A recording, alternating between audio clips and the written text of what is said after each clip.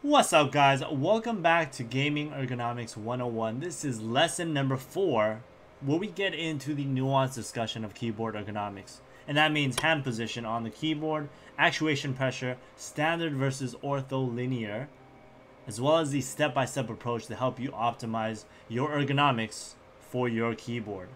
Let's get into it. Okay, now we're going to be talking about our actual hand position on the keyboard.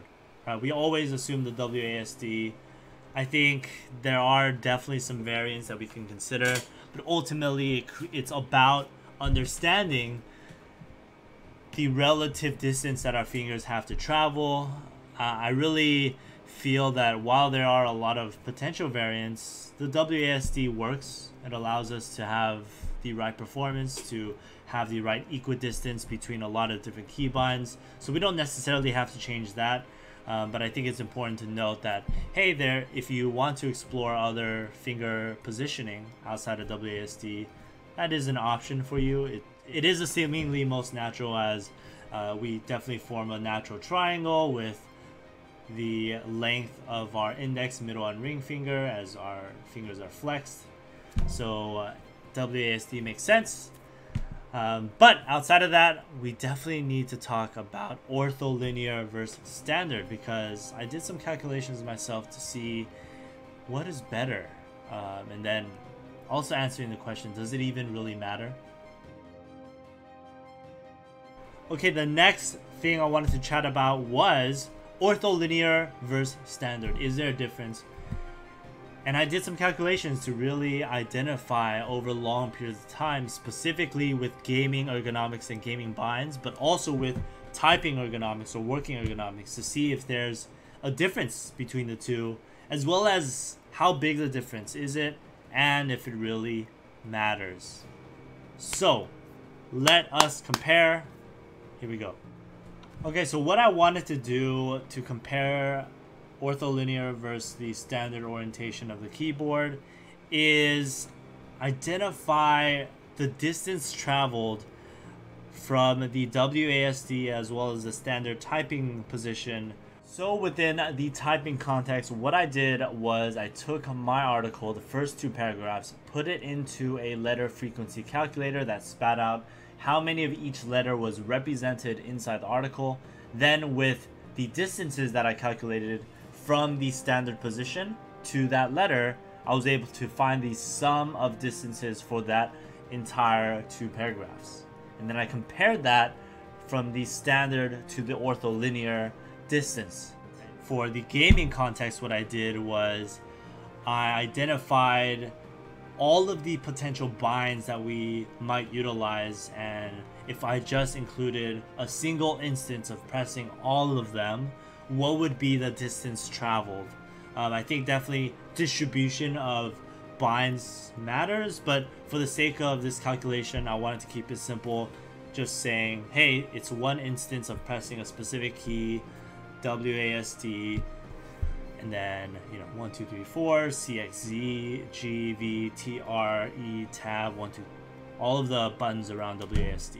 So essentially what I found when I actually did the calculation, and you guys can see the table on the screen, the total distance that's traveled in a gaming context is actually less in the standard keyboard orientation. Again, it's not considering the fact that there's certain distribution of keys. If we tend to favor, let's say, the T button, if we use the ortholinear, it's definitely worse.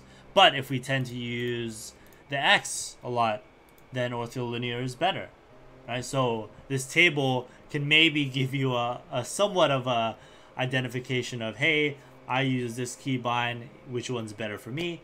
So as you guys can see with this table, there's a difference between standard and ortholinear when typing the first 2 paragraphs of my article. There's a 50-inch difference in the total distance traveled, which over an extended period of time can definitely result in more overall stress in the standard versus ortholinear.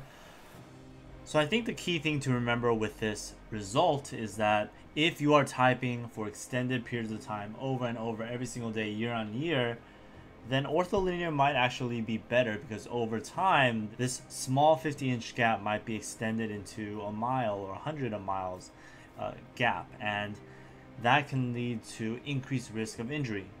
But again, I have to echo that this ergonomic difference is only a small piece of the pie as it relates to your overall health. If you condition your wrists, if you pay attention to your schedule and take breaks and stretch, all of those habits will be helpful in allowing you to use the standard keyboard if that's what you enjoy. But just remember, if you are only purely worried about ergonomics and just want to optimize that small piece of the pie, then hey, go ahead and choose Ortholinear for typing, and then choose your own preference as it relates to gaming.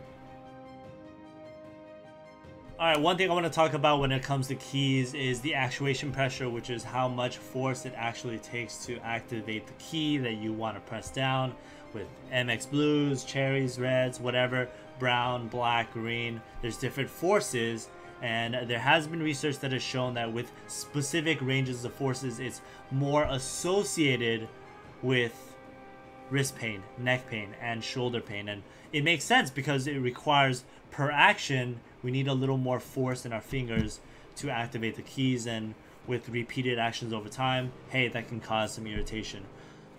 I want to say that I think that even though the research shows that with increased actuation forces, increased risk, I think overall, the bigger picture is that if you have better posture, if you have better conditioning, if you take regular breaks and work on your wrist and hand health on a regular basis, it doesn't matter what keys you have. It's only going to be a 1 to 2% overall difference in load over time. But for anyone that is truly trying to be peak optimization, yeah, hey, go ahead and try to select the lower actuation pressure key. But to me, it's marginal.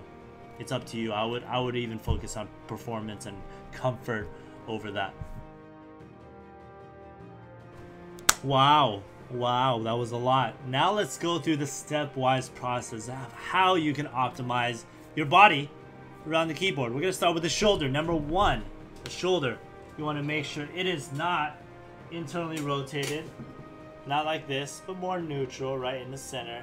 We also want to make sure it's not protracted. It's nice and set in the more neutral, not overly retracted, not overly protracted, but right in the center. We always want to stay in neutral because that optimizes the use of all the muscles here as well as here. Next, we want to talk about wrist position. We want to make sure that it's not overly extended.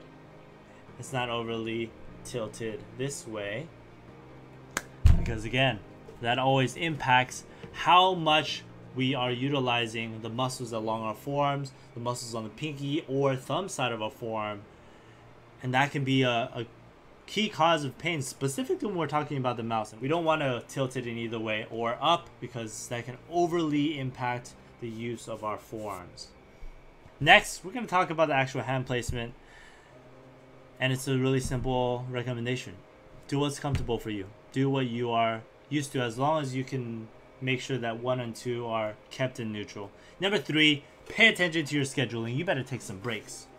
You have to take some breaks every 1 to 2 hours. Get up, do some stretches, walk around, right? There's some research that shows that, hey, while walking around can improve the micro circulation issues that build up in your forearm or that build up in your legs, walking around doesn't help with the microcirculation issues that happen in your forearm. So you should be doing some wrist and hand exercises as a break after every 1 to 2 hours. Next, wrist and hand care. Those breaks are definitely helpful, but do some regular exercise for your wrist and hand, understanding that you're using it all day, sitting there, gaming. If you're sitting all day too, you need to make sure your body can handle that over long periods of time. Our body wasn't meant to be sitting for 8 hours a day for 3 to 4 years at a time. Our body was meant to be moving consistently. But if we do want to assume this lifestyle, then we have to make sure we take care of our bodies so that we can game for longer, we can play more, and we can hurt less. Those are the 5 steps, and that's what you need to know about keyboards. Okay guys, thank you so much. Hopefully you guys learned a lot. Please share this really with anyone that you feel like it might be beneficial for. If you feel like you learned something pretty cool, tell me in the comments. If you feel like I missed something, I'll add it to my next lesson maybe. And, you know, don't forget to like, comment, subscribe. Sub to us on Patreon if you want to support us, or if you have any issues of your own and you need help, become one of our health coaching tier members, and we can work out a plan specific to you, specific to what you need to accomplish your own individual goals. If we've helped you before, let everyone know in the comments how we've been helpful for you. And again, look out for lesson number 4. That's going to be the mouse.